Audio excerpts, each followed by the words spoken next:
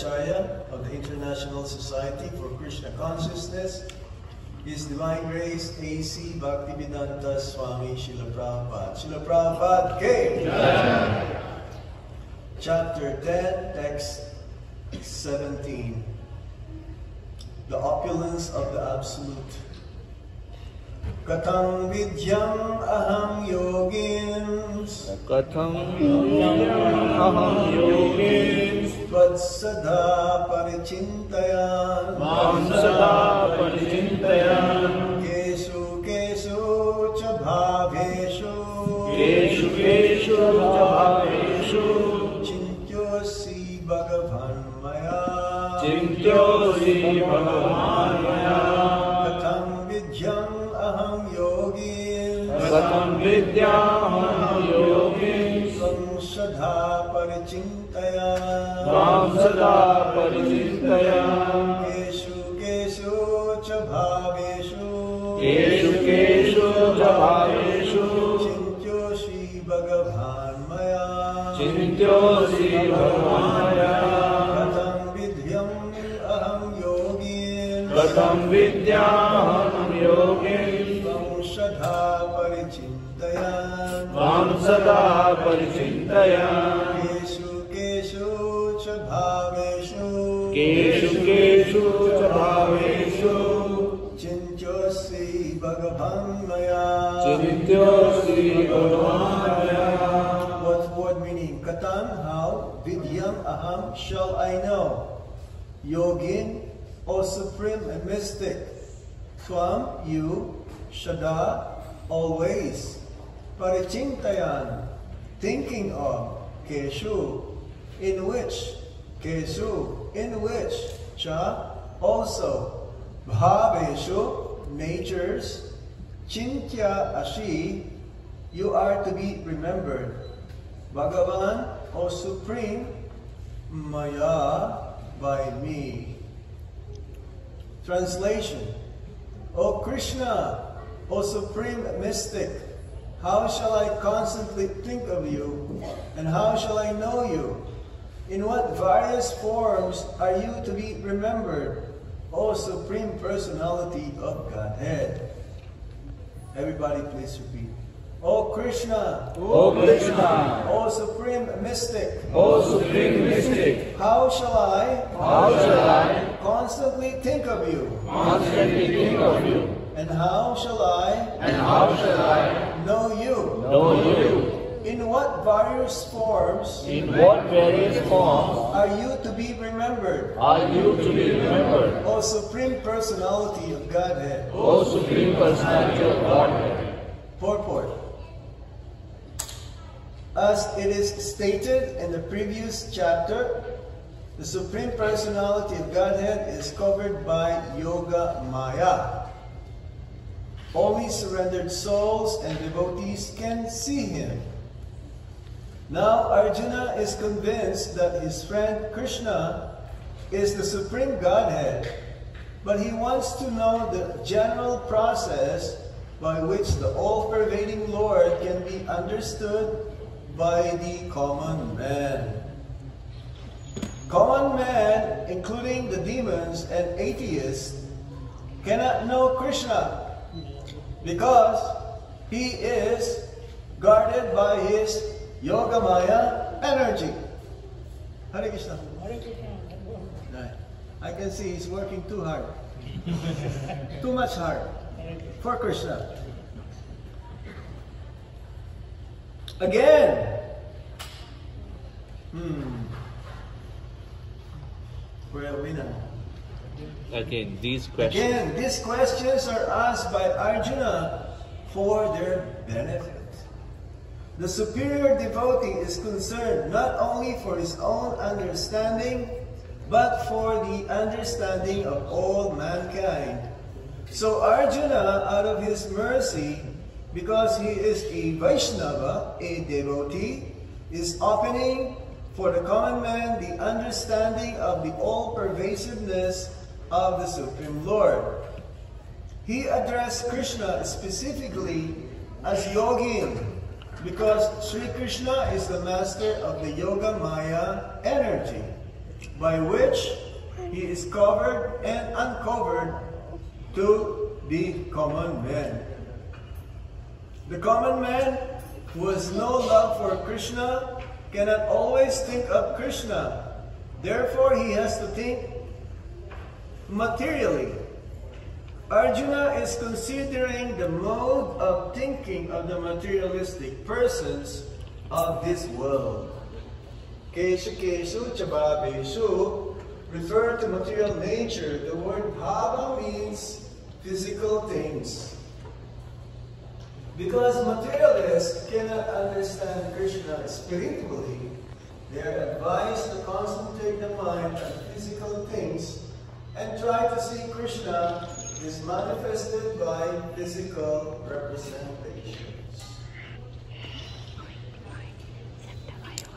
Katam vidyam aham yogim stom shada parichintayan keshu keshu chabhabeshu chintyo ashibhagavam maya. The Supreme Personality of Godhead is not accessible to everyone in the beginning, even though he is accessible for everyone, but not everyone would like to accept Lord Krishna's accessibility. How many come to the mandir on Sundays? Many, like you. But how many are staying at home? Maybe they are busy, yeah? Maybe they're doing something, like maybe they're working overtime or family reasons.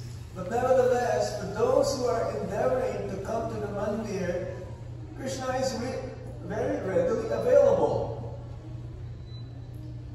Srila Prabhupada says here, he is covered up by the potency called Yoga Maya. There are two Mayas, that means energy of the Supreme Lord. Yoga Maya in the spiritual world do not see Krishna as God. The devotees, they don't know. And they don't want to know. They don't want to understand whether Krishna is God or not. In the material world, the materialists are covered up by the energy called Mahamaya, the illusory energy that binds us in this material world and also not letting us get out of this material world, to put us into illusion. This is a function of Maya, Mahamaya. Both are illusory energies. Mahamaya for the materialists or the non-devotees, and Yogamaya for the devotees.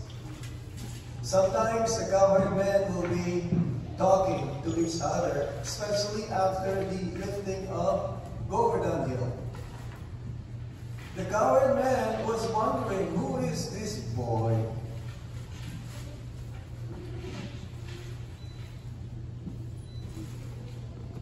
Like this boy. Who is this boy?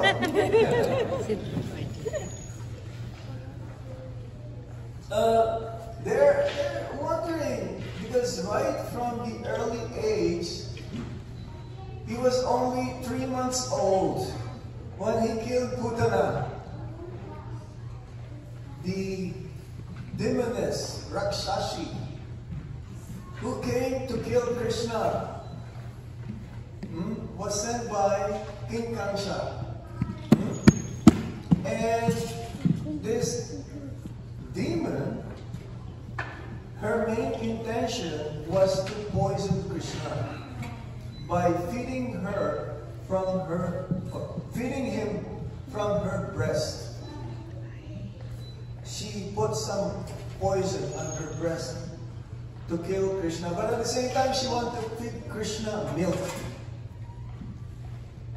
So what happened is that Lord Krishna allowed Putana to come in. And when she came in, she was so beautiful, she was so attractive, just like a denizen from heaven. No one stopped her. Even though her intention is to kill Krishna, Krishna allowed her to feed him milk. Now, when he sucked the milk from her breast, he also took her life there. She died. And you know what's the actual length of Putana? 16 kilometers. Okay? It's like from our Iskcon Delhi Satnagar to Connaught Place in Delhi. That long. And when they have to burn her body. When they burn her body, the fragrance is so nice. Because she was touched by Lord Krishna. Now, the elderly cowherd man, who is this boy? He killed also after the Shakatasura. Who is Shakatasura? The cart demon. And then Trinivarta. Who is Trinivarta? The whirlwind. Yes. And then so many demons. So many. Agasura. There is this stork. Demon. What's the name of that stork demon? Bakasura. Asuras. So many asuras. And you know what happened to all of them? They all became liberated. Krishna only sees the good thing because some of these demons, they were before they're good, but somehow they were cursed to do this part of the pastimes of the Supreme Lord. When the cowherd man, they were talking, he must be a great man, but really better than a great man. How else? How can he kill all of these demons? Then one of them says, oh, he must be a demigod. A very, very powerful demigod. And then one says, oh, he must be as good as Narayan. Now when they were talking like this, Krishna was in the pasturing ground with his cowherd boyfriends. Nanda Maharaj came. So they asked Nanda Maharaj, who is this boy? Who is this boy? How is it that he can kill so many demons? He can lift Govardhan Hill with his pinky for 7 days? We are wondering, who is he? So Nanda Maharaj says, actually, at the time of giving ceremony, name-giving ceremony, Namakaranam, there are 9 or 10 purificatory processes that one goes through in the followers of Sanatana Dharma, in Vedic culture. Even before the baby is born, at the time of conception, before that, the husband and wife will perform what you call Garbhadan Samskar. Prabhupada says, our devotees should also do this Garbhadan Samskar. At least 50 rounds of chanting Hare Krishna so that your mind will become pure at the time of conception. So, Garga Muni, he was the priest. He is the priest of Nanda Maharaj. And he said that this boy came before in three colors: white, red, and yellow. Now he is in bluish black, like a rain cloud, monsoon cloud. Like in India, July means monsoon time. Start of Chaturmasya. Is like also the cone of Tamal tree. It's like in our Krishna Balaram Mandir, we have the tree inside the courtyard, Tamal, blackish color. that when the gopis will see the tamal tree, they'll embrace the tamal tree. They will think and mistaken that Krishna is right there in front of them. So, Garga Muni used the word this boy. Garga Muni did not use the word your son. Why? Because actually Krishna is like the son of everyone, all the parents in Vrindavan. The elderly cowherd ladies, they consider Krishna to be more dear to them than their own son. That they were not able to distinguish at the time when Lord Krishna stole the cowherd boys and the calves by Lord Brahma for 1 full year, which is only a moment of Lord Brahma's time. For 1 full year, Lord Krishna, he expanded himself in this practically unlimited cowherd boys. Exactly the same, looking the same, whatever kurta they're wearing, whatever dhoti, how they, put on the dhoti. Sometimes you see devotees, their dhotis like very fancy. A lot of twirls. The same smell, the same fragrance, exactly the same. So that when Krishna, the cowherd boy, that's the cowherd boy, he went home, the elderly ladies, the mothers, they were wondering, how come I am so attracted to this boy?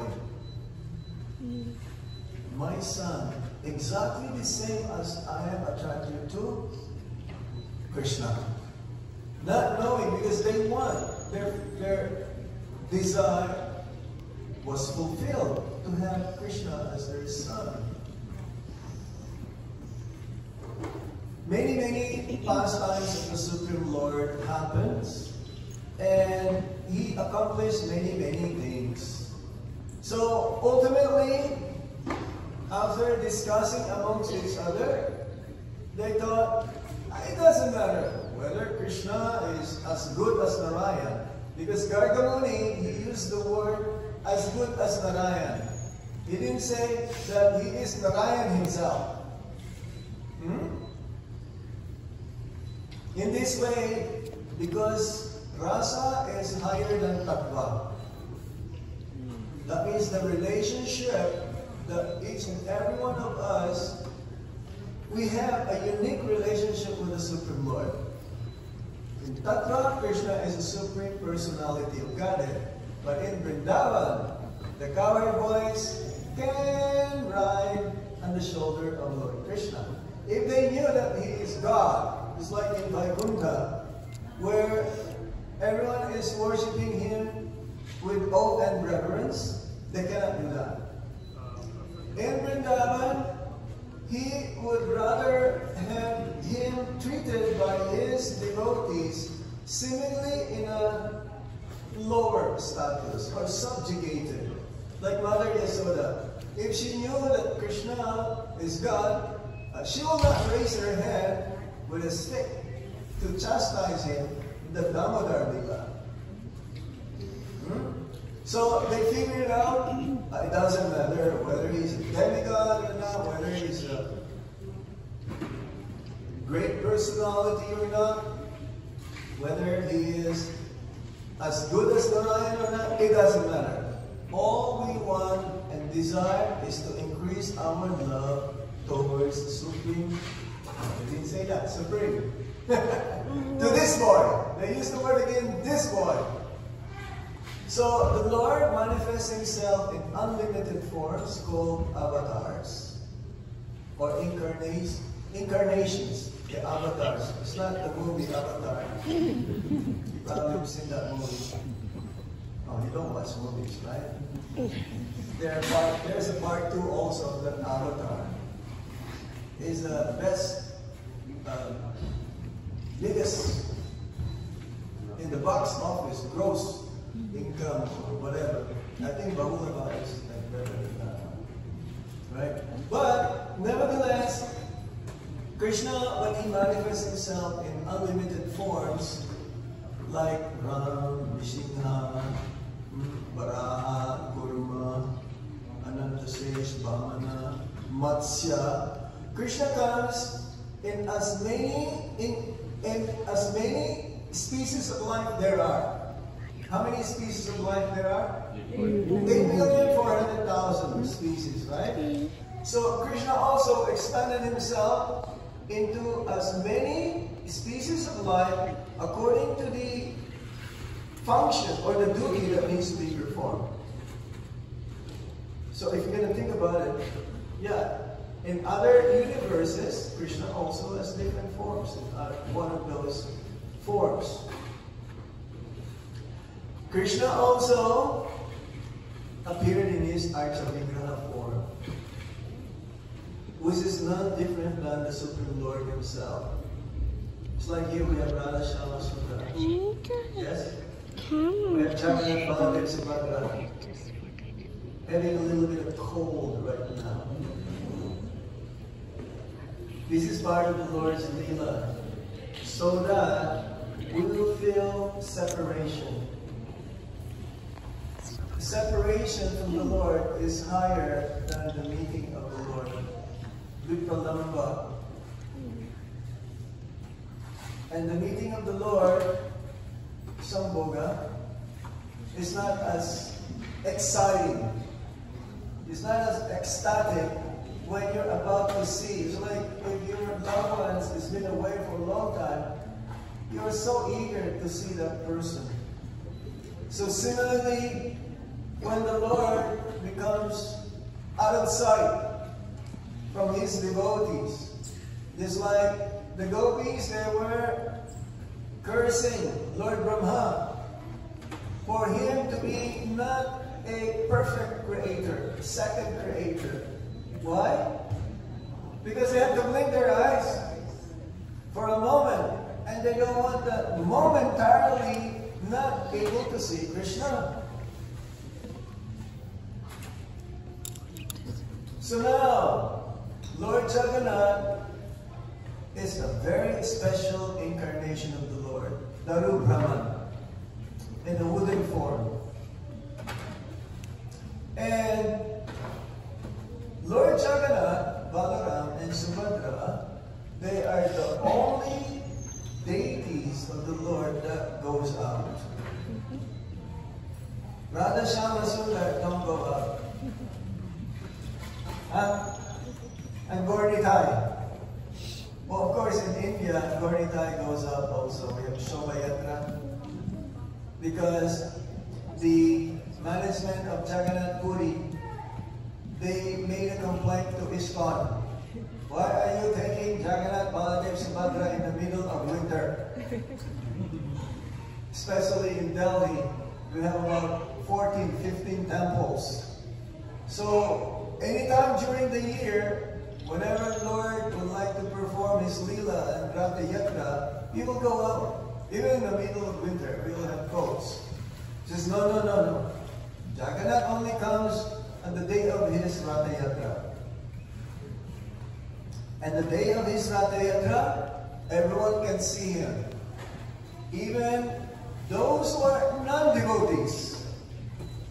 In Jagannath Puri, for the Videshis, that means white-collar Americans, Europeans, Angrezi.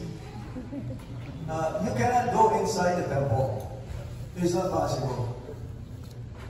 It's restricted only for the Hindus, followers of Sanatana Dharma. Even Indira Gandhi cannot go inside. Who was the Prime Minister. Why? Because she's not a Hindu. She was what? Parsi? Right? Married to a Parsi. So, the Lord is so merciful. The Lord's eyes doesn't have a lid, eyelids. We all have eyelids, right? That's why we sleep. Lord Jagannath doesn't sleep.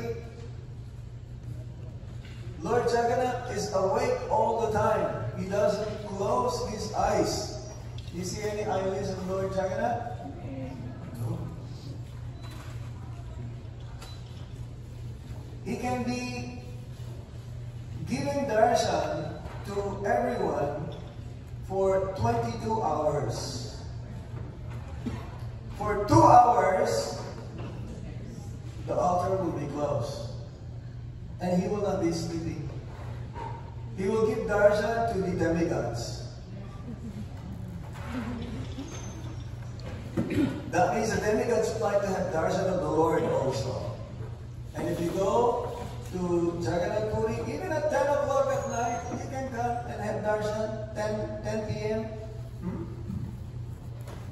Now, Lord Jagannath's eyes is like magnifying lens. Yeah? If you have magnifying lens and I put it, my eyes will become big. There is a significance of this, which means that he will see every service, little service that we do for him, and he will magnify that. He'll make it big. Whatever service, but service means unconditional. No selfish motivation. That is what we call service, devotional service. The Srila Prabhupada did the same thing for us. It's like a spark. A little bit of spark, what does he do? He fanned it. He fans that little spark in us, that little inclination to serve the Supreme Lord. And He will give so much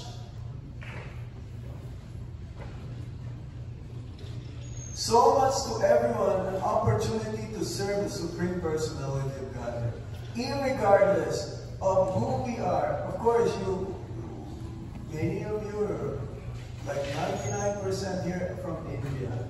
You were born in a very pious land, the land of Dharma. But Srila Prabhupada, he brought Lord Jagannath all over the world. And Lord Jagannath, whenever he goes out on the day of his Ratha Yatra, anyone, whether a non-devotee and non-devotee alike, they will be given mercy on that day.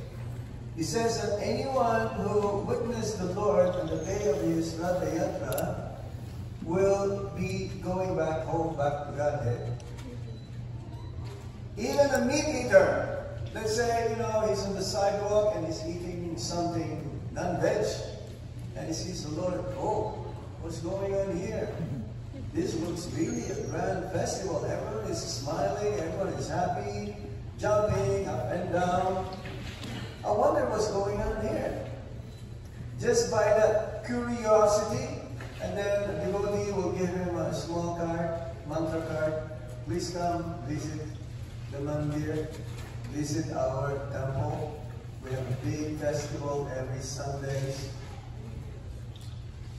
That means the door of liberation is wide open. Of course, that person still has to chant Hare Krishna mantra. That person still has to perform Mangalarti. He still has to do sadhana bhakti. He still has to cleanse his heart. Still, that person has to take initiation, take guidance, and shelter from a bona fide spiritual master. This is the process. One still have to follow the process.